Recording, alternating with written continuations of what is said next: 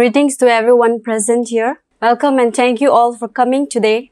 This is Chief Economic Advisor Pooja Kemprai, along with Honorable Governor General of Bank of Japan Subhagni Borua, and also Honorable Chief Economic Secretary Ritesh Sharma, under the guidance of Mrs. Karabi Kumar Kalita, the Finance Minister of Japan, and Honorable Suman Das, the Advisor to the Finance Minister, representing the country Japan. I want to thank Mr. Ramesh Babu, the Honorable Host of World Trade Organization, for hosting us in World Economic Forum this year.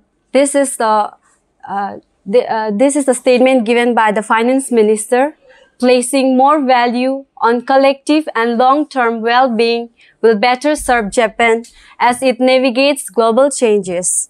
It means that, in short, through collective collaboration of different countries, we can work together for the welfare of the people and also for the welfare of all the nations. Next, it is our mission. Our mission is reskilling can help transform the future of work in Japan and the world. There are also many unskilled labor in Japan in spite of many skilled laborers. So we can improve our respective economies by reskilling, which can boost the future work of respective nations. So without wasting any time, I want to get into the forum. First, I would like to start with the types of economy of Japan. Japan is an island nation in East Asia, located in the Pacific Ocean. It borders China, North Korea, South Korea, Russia, Taiwan, the Sea of Japan, the Sea of Okhotsk, and the East China Sea. The government system is a parliamentary government with a constitutional monarchy. The chief head of the state is the emperor, and the head of the government is the prime minister. Japan has a market economy in which the prices of goods and services are determined in a price system. Japan is a member of the Asia-Pacific Economic Corporation and the Trans-Pacific Partnership. The economy of Japan is a highly developed social market economy, often referred to as an East Asian model. It is the third largest in the world by nominal GDP and the fourth largest by purchasing power parity. It is the world's second largest developed economy. Japan is a member of the G7 and G20. In 2018, Japan was the world's fourth largest importer and the fourth largest exporter. It has the world's second largest foreign exchange reserves worth $1.4 trillion. It ranks fifth on the World Global Competitiveness Report. It ranks first in the world in the Economic Complexity Index. Japan is the world's fourth largest consumer market. Moving towards the next, you can see this is the GDP per capita in Japan. The current GDP of Japan is $4.3 trillion, and you can see it is the graph of Japan economy. Moving towards the next, this is the sectors of Japan economy. Agriculture, farming, and fishing form the primary sector of industry of Japanese economy, together with the Japanese mining industry. But together, they count only 1.3% of gross national product. Only 20% of Japan's land is suitable for cultivation, and the agricultural economy is highly subsidized. The sectors of Japan are agriculture, fishery, industry, education, and health. First, I would like to start with agriculture. Rice accounts for almost all of Japan's cereal production. Japan is the second largest agricultural importer in the world. Rice is the most protected crop. Is subjected to tariffs of 777.7%. Japan is the fifth largest market for the European Union's agricultural export. Over 90% of mandarin oranges in Japan are grown. Apples are also grown due to restriction on apple imports. Fishery in Japan. Japan maintains one of the world's largest fishing fleets and accounts for nearly 50% of the global catch, prompting some claims that Japan's fishing is leading to depletion in fish stocks such as tuna. Japan has also sparked controversy by supporting quasi-commercial whaling industry in Japan. Japanese manufacturing and industry is very diversified with a variety of advanced industries that are highly successful. Industry accounts for 30.1% according to 2017 of the nation's GDP. The country's manufacturing output is the third highest in the world. Automobile manufacturing in Japan. Japan is the third biggest producer of automobiles in the world. Toyota is currently the world's largest car maker, and the Japanese car makers Nissan, Honda, Suzuki, and Mazda also count for some of the largest car makers in the world. Mining and petroleum exploration. Japan's mining production has been minimal, and Japan has very little mining deposits. However, massive deposits of rare earths have been found off the coast in Japan. In 2019, Japan was the second largest world producer of iodine, fourth largest worldwide producer of bismuth, the world's ninth largest producer of sulfur, and the 10th largest producer of gypsum. Service sector in Japan. Service sector is the most important sector of Japan's economy. Japan's service sector accounts for 68.7% according to 2017 of its total economic output. Banking, insurance, real estate, retailing, transportation, and telecommunication are all major industries such as Mitsubishi UFJ, Mizuho, NTT, TEPCO, Nomura, Mitsubishi Estate, Yon, Mitsui Sumitomo, SoftBank, JR East, 7&I, KDDI, and Japan Airlines counting as one of the largest companies in the world. Japan Airlines, though faced with massive debts as of 2010, is considered one of the largest airlines in the world. Education system in Japan. As you can see, the male literacy rate of Japan is 95.97%, and female literacy rate is also 95.97%, and the total literacy rate of education system in Japan is 94.97%.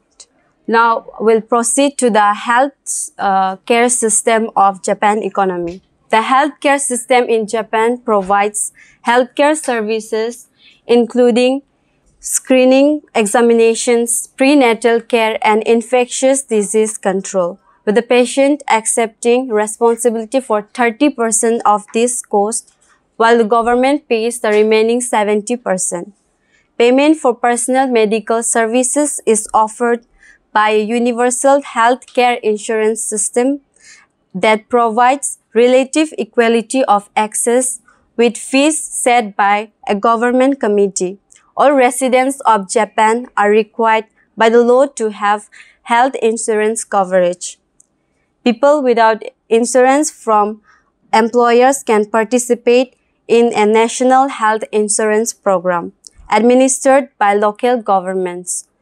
Patients are free to select physicians or facilities of their choice and cannot be denied coverage.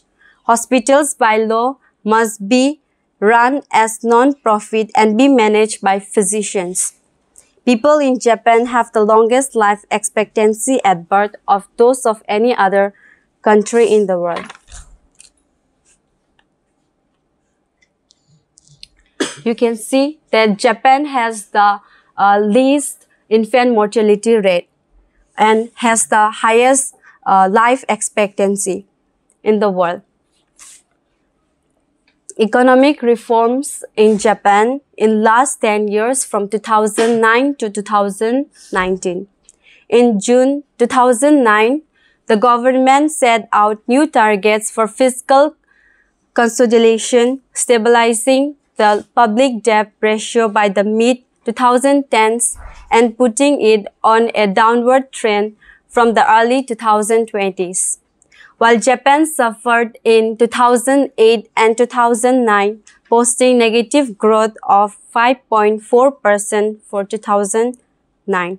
It was one of the first and fastest to recover with positive growth figures at the end of 2009 and predicted growth of 1.7% for 2010.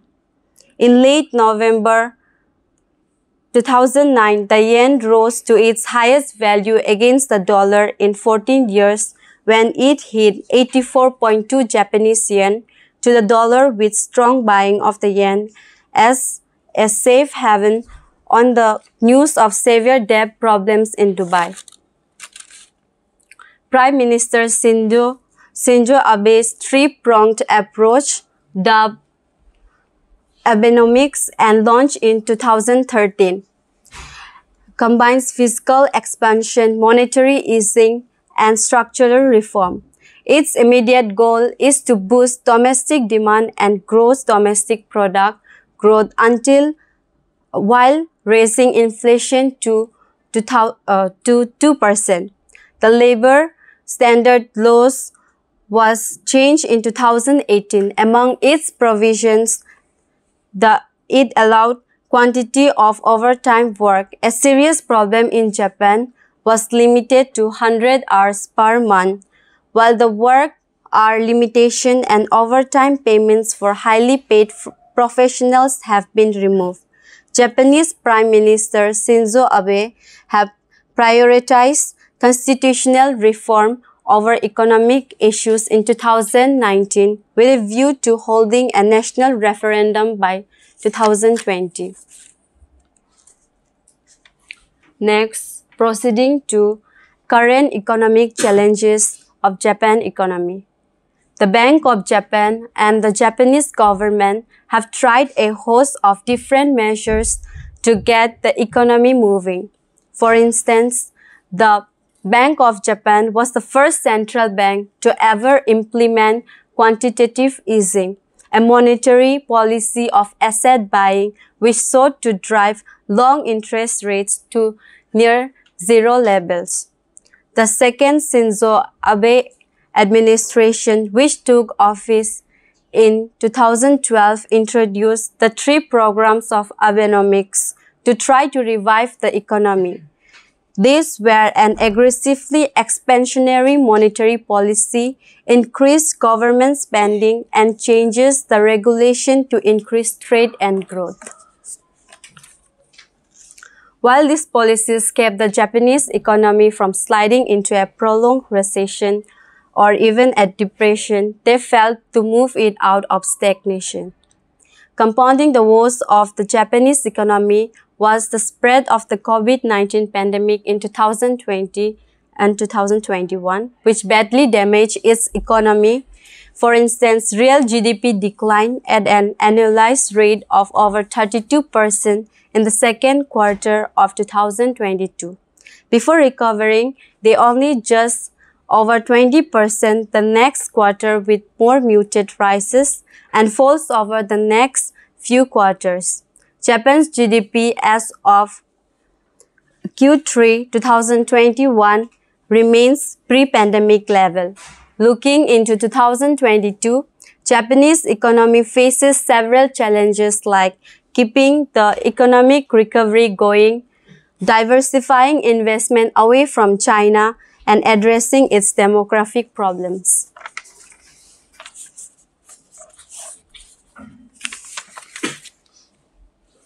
Rural and urban economy at present.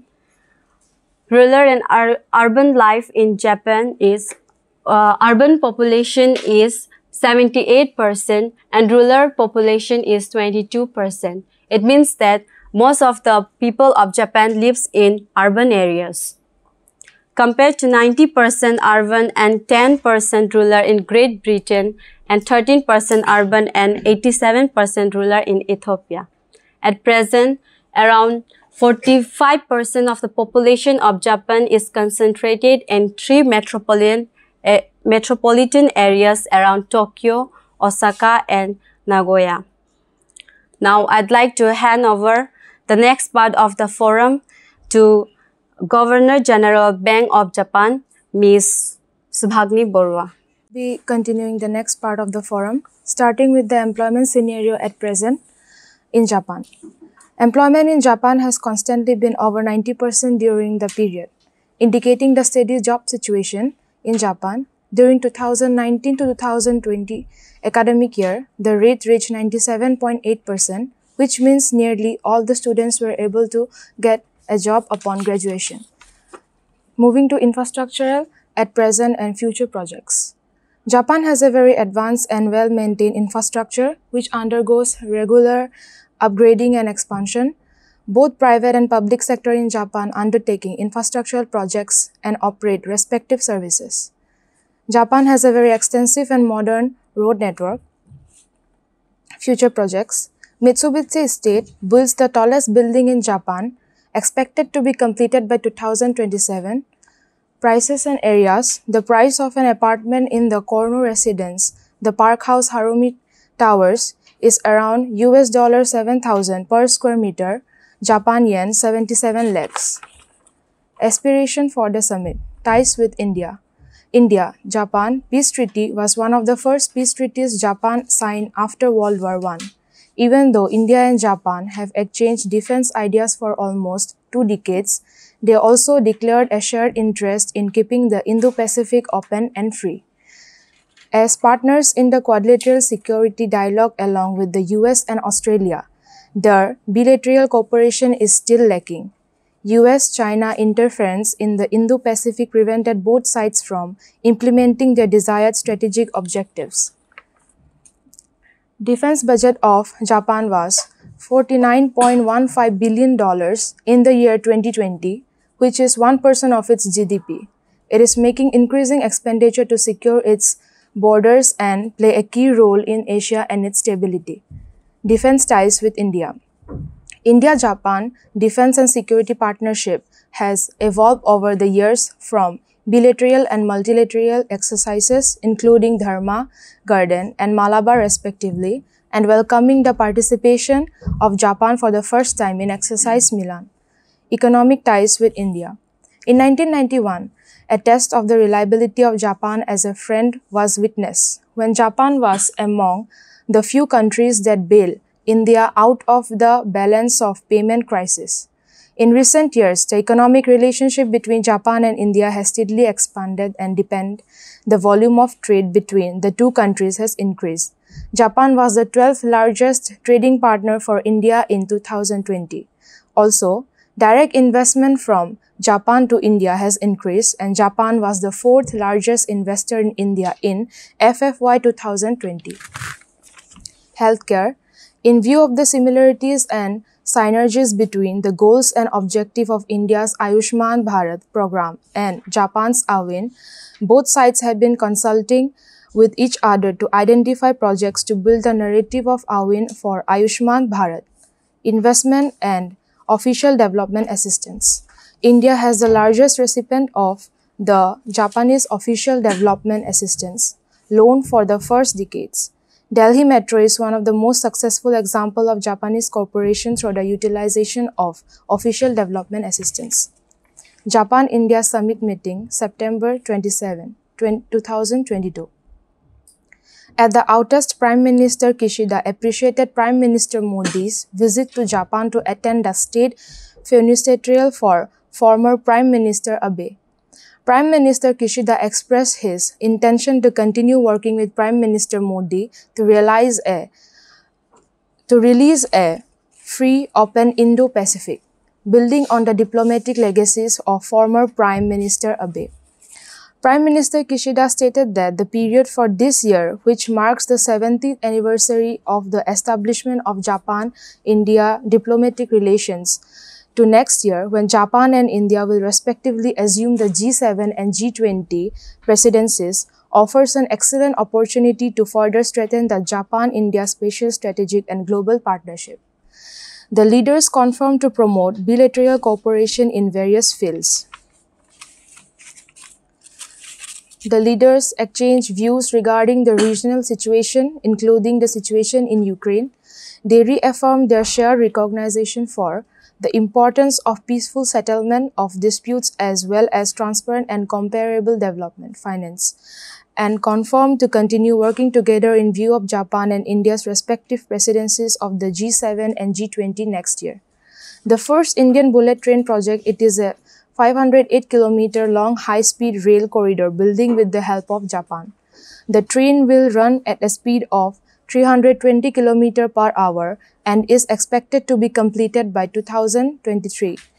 The Japan International Cooperation Agency, 81% of the project estimated 1.1 lakh crore cost is being funded by the Japan International Cooperation Agency. Now, I would like to hand over the next part of the forum to Honorable Chief Economic Advisor Mr. Ritesh Sharma. Thank you, Governor General. Now, I want to continue the part. I will start with the ties with Germany. Japan is one of Germany's most important trading partners in Asia, and Germany is Japan's most important partnering country in Europe. Since 2009, the volume of trade has grown steadily, reaching approximately 42.4 billion euro in 2017. Japan and the EU are linked not only by close partnership within the G7 but also by our strong economic relations, which are underpinned by shared values. The growing Germany-Japan relationship is characterized by two trends. The first trend is the increase of high-level communication. Three high-level German governmental officials, the President, Chancellor and Foreign Minister, have made official visits to Japan so far this year. In the cases of Chancellor Scholz and German Foreign Minister Annalena Baerbock, Japan was chosen as a destination on their first trip to Asia. Other high-level communication channels, such as the Japan-Germany Foreign and Defense Ministers meeting 2+2 and the intergovernmental consultations by the Prime Minister and Cabinet Ministers, are also in operation or in preparation. The second trend is the expansion. Of areas of cooperation. While Germany and Japan have been intensifying their bilateral cooperation in the field of economy and trade, their security cooperation has also been growing. Baerbock spoke of seeking the two countries stronger defense ties in the Indo-Pacific region. Factors affecting the trade. The first factor, which is at the bilateral level, is Japan's issue linkage strategy. Since the time of Abe Shinzo's administration, Tokyo has been linking security challenges in Europe and in East Asia together to make European partners pay more attention to Japan.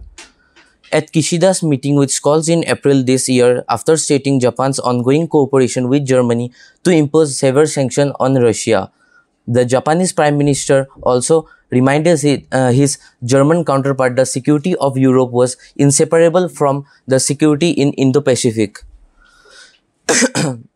The second factor is at Germany's domestic level, namely the increase of domestic support for a value-based foreign policy. The prevailing domestic preferences for strengthening ties with partners with shared values has made Japan an ideal partner candidate, with the Greens and FDP's participation in the ruling coalition. More tough works on human rights are written in Germany's coalition agreement. Future challenges. Although the two countries are growing closer to each other, the first challenge is China's behavior. Beijing may ask Germany not to get too close to Japan on some issues such as human rights and territorial disputes, in return for responding at least partially to Germany's demands because of its close ties with Russia and Germany's dependency on Russia for its energy needs. The second challenge is Japan's future policy. For now, Japan is still importing energy from Russia and has not joined the sanctions imposed on China by the European Union and the Union states over Xinjiang. If Japan does not have enough resolution to change its existing policy, Germany-Japan relations value-based might be questioned soon. And now the third challenge. The third challenge is Germany's shifting policy for the Indo-Pacific. While its policy guidelines issued in 2019 emphasized the importance of closing ranks with democracies and partners with shared values in the region, The dilution of the criteria for partners with less emphasis on shared values and democratic institutions may result in Germany's increasing outreach to a wider range of countries in the region. Japan's priority in Germany's foreign policy to Asia may thus decrease. So now coming to future aspirations, since 1985 the Japanese-German Center Berlin has been working to promote exchange in the field of politics, business, culture and academia. It also serves as the German secretariat of the annual German-Japanese Forum. After the pandemic triggered a drop in the volume of trade between Germany and Japan in 2020, 2021 saw a recovery. Germany imported goods valued at 23.5 billion euro in 2021, while German exports amounted to 18.42 billion euro. The most important trade goods were machinery, vehicles and vehicle parts, electronic and electrical goods, as well as chemical products. Japan is thus Germany's second largest trading partner in Asia. The Japan session was held at the International Forum of Bio-Europe, headed by Germany. In this opening remarks, JETRO Executive Vice President Ayoma presented on the following proactive efforts by JETRO to promote innovation in the Japanese pharmaceutical field. Future aspirations number 1. Raising awareness of bioclusters existing across Japan through activities promoting investment into Japan, mainly in automobile, electronics, biochemicals, education programs, etc. Number 2, supporting Japanese bio startups to expand their business overseas and domestically, facilitating collaboration between such firms and universities and research institutes. The European Union-Japan Trade Agreement of 2013 also makes Germany one of the most leading countries to increase its trade horizons in Japan. So now I want to hand over the last part of the forum to our Honorable Chief Economic Advisor to continue. So I'll be continuing once again. As all of you have come to know about the ties between Japan and India and also the ties between Germany and Japan, I would like to continue with the ties again. Ties with World Trade Organization, which is one of the famous organization. The World Trade Organization is only